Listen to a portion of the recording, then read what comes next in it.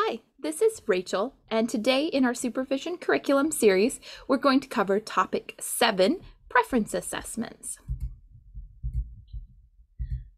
So, when we talk about preference assessments, we are talking about a way to determine what an individual, what a learner might enjoy, and that might be able to be used to help support learning new skills.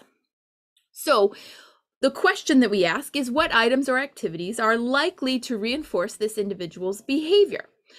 Reinforcers, which we're going to talk about more in the next topic, but reinforcers can vary considerably between individuals. Chocolate may be a reinforcer for some people, whereas other people may not like chocolate. It's important to think about what that particular learner, what they like, not what most people like.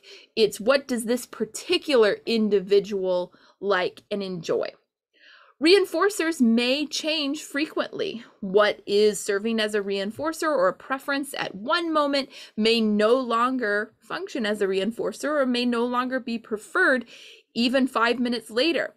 For example, if you are eating a lot of salty snacks, you may only be able to eat salty snacks for a few minutes, and then you don't want any more salty snacks. You want a refreshing beverage to go along with, to rehydrate your mouth, right? Sometimes an individual will take an item when it's given to them, but that doesn't necessarily mean that it's preferred or that they're motivated to work for it.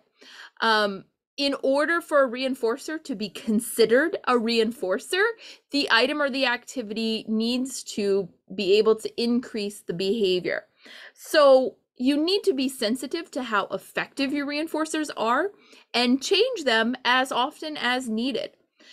Sometimes when we talk about preference assessments, people think of preference assessments that are done sort of at the beginning of treatment plan, and then those same items or activities are used as reinforcers for the next 6 months. I don't know about you, but I would not want the same 2 or 3 things for 6 months. I would want to change things up. Some of our learners might be consistent and might choose the same things over and over again, but some of our learners may want to change things up a lot more frequently. Also, I've heard sometimes where people will say, well, we use this as a reinforcer, but he doesn't want it anymore, or he changed his mind, but we want him to be consistent. This is what he asked for, so this is what he gets. That doesn't make a whole lot of sense when we're talking about preferences and reinforcers. Somebody's preference and what might be a reinforcer for that individual could change by the minute.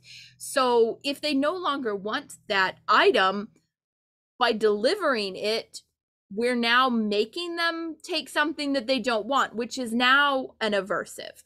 So we need to make sure that we are really in tune with and listening to our learners when they're expressing that their preferences and their reinforcers have changed. So you might need to conduct preference assessments frequently throughout one session. Oftentimes I conduct preference assessments, or at least offer the choice for the individual to switch things up after every 2 or 3 opportunities to receive that. Or maybe if they've worked for 30 minutes and then we take like a 10-minute break, after that 10-minute break we talk about, okay, well, what do you want to do on the next break? And we do those preference assessments after each opportunity, so that we are constantly constantly assessing what our learner is most motivated for in that moment. So how do we determine what our learner might want? If the individual can communicate, then ask them what they would like to play with or what they want to do next. You can also ask the individual's parents or caregivers what the individual typically likes to do or what they typically play with. Do they usually spend time playing video games or reading books or playing with toys? That can give us an idea as to some of the items that this learner might prefer if the learner can't tell us directly. We can also conduct an observation, watch the individual during their free time, and write down the things that the individual seems to engage with and enjoy. And you can operationally define engagement and what enjoy might look like for this learner, and take data, determine what it is that they tend to do with their free time. We could also conduct a preference assessment. There are several types of preference assessments. I'm going to go into detail about one, the forced choice preference assessment, but there are other types. You could set out a lot of items and see how the learner spends their time and take data on that. That's a type of preference assessment. You could do multiple stimulus with or without replacement. So let's say I have 4 snacks. I set out one bite of each of the 4 snacks. They select the one they want. If it's with replacement, then the next presentation, all 4 of those items are out there again, and I record tally how many times the learner selected each type. If it's without replacement, then after the presentation of 4, then the next presentation only has the 3 that they haven't picked, and then the 2, and then the last one. And that can presumably give you a ranking, though I would tell you that from my personal experience, I like to save, especially if we're talking about edibles, I like to save the best for last. So it would really skew my results. So And a lot of those 3 types of preference assessments can take a good chunk of time. Sometimes we need a preference assessment that can be conducted very quickly and very frequently. That's why I like the forced choice preference assessment, and that's what we're going to talk about here. So for the forced choice preference, we're going to pick some items, and I'm going to demonstrate over here with whatever I happen to have. So what do I have? There we go. So I am going to select a variety of items that the learner may be interested in. This might be from previous observations, from the caregiver's report of what the learner likes, some things we've seen the learner express a preference for before, but I'm going to get 4 of those items. I'm going to pick 2 of those items, I'm going to hold them up, and I'm going to say, pick one. Now, the reason I say something simple, like pick one, is that I don't want to label each item, because an individual who engages in echolalia might repeat the last one that I said, but that may not be genuinely an expression of their preference. So I'm going to say pick one, and they're going to pick one, and I'm going to let them engage with it. Oh, speaker, you want to play with the speaker. I'm going to take the one that they didn't pick, and I'm going to set it off to the side. I don't need it. It's not a preference right now. After they engage with it for a few minutes, my turn, and we take it back. I keep it maybe in my lap so that it's handy, because I'm going to need that one again. Now I grab the other 2 from my set of 4. Pick one. Oh, lip balm. I let them engage with it. Put the other one to the side. We don't need that. My turn. Take the lip balm back. Now I have the 2 items, the one they selected the first time and the one they selected the second time, and I'm going to offer those as a choice. Pick one. Lip balm. You chose lip balm. So you saw that I'm labeling it after they select. That's so that my label does not interfere with their ability to select. And then how they're selecting honestly is up to the individual. If they want to say the name of it, that's great. If they want to point to it or reach for it, that's fine too. I've also worked with learners who, when you offer 2 choices, would push away the one they didn't want. So we worked towards being able to mand for the one they wanted, but I could still determine which one they wanted and give it to them because they could signal what they didn't want. Now, sometimes we might present 2 items and the learner might not choose either one. Great, toss them both, grab 2 more items.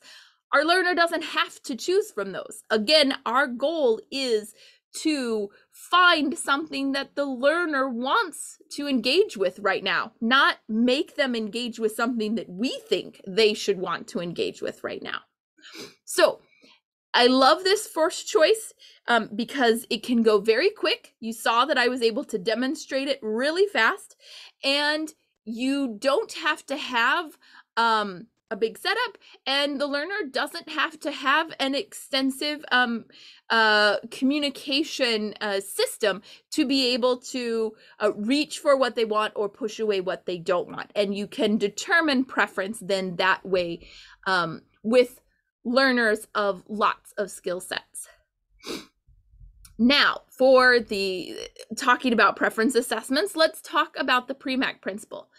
So the PREMAC principle is based on the premise that you can get an individual to engage in a non-preferred activity by offering them access to preferred activity afterwards. For example, if the individual likes to watch videos more than learn numbers, then they might be able to get video time by completing the number learning activity. It's basically reinforcement, but at the activity level. First this, then that. First put on your shoes, then we'll go play outside. One of the ways to identify a preferred activity is to teach it. So what this means is that we might start with activities or items that the learner is motivated with, but we might expand their interests by showing them and teaching them how to engage in some other activities that then we might find they have a preference for. So for example, you might teach an individual how to play board games or video games. And after they have learned that skill, they now find board games and video games as preferred activities, and then you can incorporate those into your learning opportunities in the future. So the assignments. Operationally define preference assessment for a provider to conduct during a session. So basically, what are the step-by-steps? What are the actions that a provider would take to conduct a preference assessment with a specific learner? And 2, describe how often a preference assessment should be conducted. Think about what actions or vocalizations or signs your learner might be displaying that would signal that it's time to reassess the possible reinforcer, the preference, and see if their preference has shifted. So if you have questions or comments, or you want to complete the assignment and get my feedback, please feel free to comment below. And if you'd like to continue to see these topics as they come up, please feel free to subscribe. Thank you.